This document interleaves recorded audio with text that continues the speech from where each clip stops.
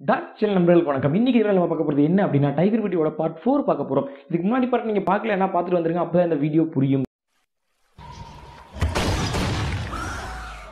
So நீங்கள் first டைகரை பார்த்த உடனே ஐயோ டைகர் அப்படின்னு பயந்துடாதீங்க. டைகர் அப்படின்னு சொல்லிட்டு எக்ஸைட்மெண்ட் ஆகாதீங்க, உணர்ச்சியும் படாதீங்க. பொறுமையாக அமைதியாக இருங்க. தென் எந்த காரணத்துக்கு ஒன்றும் டைகரோட கண்ணை பார்க்காதீங்க, அதோட ஐ கான்டாக்ட் மட்டும் வச்சுக்காதீங்க. ஐ கான்டாக்ட் வச்சுக்கூடாது அப்படிங்கிறதுக்காக நீங்கள் திரும்பி முதுகு காட்டியோ இல்லை திரும்ப ஓடவோ செஞ்சிடாதீங்க. ஸோ தயவு செஞ்சு முதுகு காட்டுறாதீங்க, ஓடிடாதீங்க. ஸோ டைகரை பார்த்தா என்னதான் பண்ணலாம் அப்படின்னா உங்கள் உருவத்தை கொஞ்சம் பெருசாக காட்டிக்கோங்க, கொஞ்சம் ஹைட்டாக காட்டிக்கோங்க. எந்த காரணத்துக்கு கொண்டு பயந்து சுருங்கிடாதீங்க. உருவத்தை பெருசாக கட்டி நான் வந்து உன்னோட சலைச்சவன் இல்லை அப்படின்ற மாதிரி காட்டிக்கோங்க. தென் அப்படியே கொஞ்சம் கொஞ்சமாக கிராஜுவலாக ஒவ்வொரு ஸ்டெப்பாக எடுத்து பின்னாடி வச்சு பின்பக்கமாக நகர்ந்துவாங்க. அதாவது நீங்கள் என்ன சொல்ல வரீங்க அப்படின்னா அந்த இடத்துல நான் உன்னை விட சலைச்சவன் கிடையாது அப்படின்னு காட்டிக்கணும் புலிக்கிட்ட. அதே சமயத்தில் இப்போ உங்களோட சண்டை போட விரும்பல அப்படின்னு சொல்ற மாதிரி பின்பக்கமாக போயிடணும். இல்லை அந்த புலி வந்து உங்களை அடிக்க வந்துருச்சு, நேராக உங்களை பார்த்து ஓடி வருது. இப்போ என்ன பண்ணலாம் அப்படின்னா நாய்ஸ், உங்களால் எவ்வளோ சவுண்டு கொடுக்க முடியுமோ அவ்வளோ சவுண்டை ஏற்படுத்துங்க. பக்கத்தில் இருக்கிற பொருள் ஏதாவது எடுத்து தட்டுங்க, பிளேட் இருந்தால் எடுத்து தட்டுங்க, ஏதாவது கன் இருந்தால் கன் ஃபயர் பண்ணுங்க. ஏதாவது ஒன்று பயங்கர சவுண்டு கொடுங்க.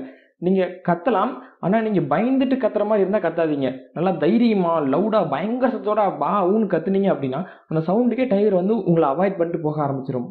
இல்லை சார் என்னால் இதெல்லாம் பண்ண முடியாது, நான் வந்து ரொம்பவுமே பயந்தவன், டைகர் ஒரு லாங் டிஸ்டன்ஸில் பார்த்துட்டேன், தெரியாமல் ஒரு 2 ஸ்டெப் பேர் திரும்பி ஓடிட்டேன், இப்போ என்ன சார் பண்ணுறது அப்படின்னா சரி பரவாயில்ல, ஓடுறத வந்து ஒரு ஆப்ஷனாக வச்சுக்காதீங்க. அப்படியே ஒரு வேளை ஓடிட்டீங்க அப்படின்னு வச்சுக்கோங்களேன், உங்களோட பேக் ஏதாவது கீழே கழட்டி போட்டு போனாங்க, ஏதாவது ஒரு பொருள் இருந்தால் அங்கே கீழே போட்டு போங்க. கடைசி உங்கள் சட்டை கையில் இருந்தால் கூட கழட்டி அப்படி போட்டு போனீங்கன்னு வச்சுக்கோங்களேன், அப்படி துரத்திட்டு வரக்கூடிய டைகர் நீங்கள் போகிற அந்த மெட்டீரியலை பார்த்து டைவர்ட் ஆக ஒரு சான்ஸ் இருக்குது. அந்த டைமில் நம்ம எஸ்கேப் ஆகிடலாம். பட் ஓடுறது அப்படிங்கிறது ஒரு பெட்டர் ஆப்ஷனே கிடையாது. ஏன்னா நீங்கள் ஓடினீங்க அப்படின்னா அது என்ன நினைக்கணும், அது ஒரு சின்ன மிருகம், நம்ம அதை வேட்டையாடி துரத்தி பிடிச்சிடலாம் அப்படின்ற மாதிரி நினைக்கும். அதை வந்து நீங்கள் என்ன வந்து துரத்து அப்படின்றது தூண்டி விடுற மாதிரி ஆயிரும். தயவு செஞ்சு ஓடாதீங்க. அடுத்து ஒரு டைகர் வந்து உங்கள் மேலேயே பாஞ்சிருச்சு, இப்போ என் மூஞ்சிக்கு முன்னாடி நிற்குது, இப்போ நான் எப்படி தப்பிக்கிறது அப்படின்னு நீங்கள் கேட்டிங்கன்னா இந்த கேள்விக்கான பதில் வந்து இப்படி பண்ணால் தப்பிக்கலாம் அப்படின்னு ஒரு ஸ்ட்ராங்கான பதில் கிடையாது. பட் இந்த கேள்வி நான் ஒரு பழங்குடியினர் கேட்டப்போ அவர் ஒரு வித்தியாசமான பதில் கொடுத்தாரு. என்ன அப்படின்னா புலி வந்து கடிக்க வாயை திறந்து வரும் பார்த்தீங்களா, அப்போ வந்து உங்கள் கையை வந்து இப்படி குறுக்க வைக்கிறத பண்ணக்கூடாது அப்படின்னு சொன்னார். ஏன்னா கையை வந்து புலியோட வாய்க்குள்ளே கொடுத்தீங்கன்னா அது ஒரே கடியில் கையை வந்து 2ஆக பிச்சு எடுத்துரும். ஸோ கையை மட்டும் நீங்கள் கொடுக்கவே கூடாதுன்னு சொன்னார். பேக் ஏதாவது இருந்துச்சுனாலோ இல்லை வேறு ஏதாவது துணி ஏதாவது சுருட்டி வச்சுருந்தீங்களோ உங்களுக்கும் புலிக்கும் நடுவில் குறுக்க வைங்க, இல்லைனா புலியோட வாய்க்கிட்ட வச்சிங்கன்னா தப்பிக்கலாம் அப்படின்னு சொன்னார்.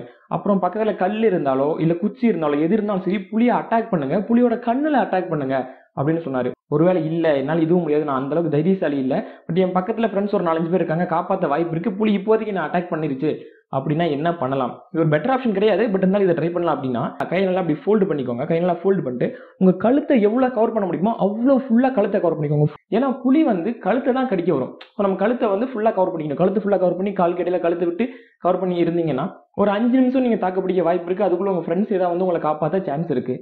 தென் இந்த ட்ரிக் வந்து எல்லா சமயத்திலும் ஒர்க் ஆகும். எல்லா அனிமல்கிட்டையும் இது வந்து ஒரே மாதிரி இருக்கும்னா கிடையாதுங்க. ஏன்னா அது எல்லாமே வந்து ஒரு மிஷின் கிடையாது, எல்லாமே ஒரு அனிமல்ஸ் தான். இது இப்படி தான் இருக்கும் அப்படின்னு சொல்லிட்டு கன்ஃபார்மாக எதுவுமே சொல்ல முடியாது. நாங்கள் கொடுக்குற ட்ரிக்ஸ் எல்லாம் இப்படி பண்ணுனா ஒருவேளை நீங்கள் தப்பிக்கலாம் அப்படின்றதான். இதை நீங்கள் முறையாக ப்ராக்டிஸ் பண்ணிவிட்டு அதுக்கப்புறம் பண்ணால் மட்டும்தான் ஒர்க் ஆகும் அப்படின்றதையும் நான் சொல்லிக்கிறேன். புலி பற்றி ஏதாவது டவுட் இருந்தாலும் இல்லை வைல்ட் லைஃப் பற்றி ஏதாவது டவுட் இருந்தாலும் நீங்கள் கீழே கமெண்ட் பண்ணுங்கள், அதை பற்றி நம்ம பேசலாம். முடிஞ்ச வரைக்கும் இந்த வீடியோ ஷேர் பண்ணுங்கள். இந்த வீடியோ பிடிச்சா லைக் பண்ணுங்கள், சப்ஸ்கிரைப் பண்ணிக்கோங்க. Thank you, meet you next video.